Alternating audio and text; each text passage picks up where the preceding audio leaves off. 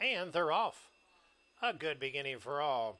For the lead on the outside, no bang, no boom, has a head in front. Now Warak takes off, and Warak opens up a half a length.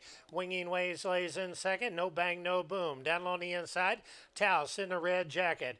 Smack dab in the middle of runners as they make their way around the far turn. With the lead, that is Warak by a head. On the outside, Winging Ways lays in second.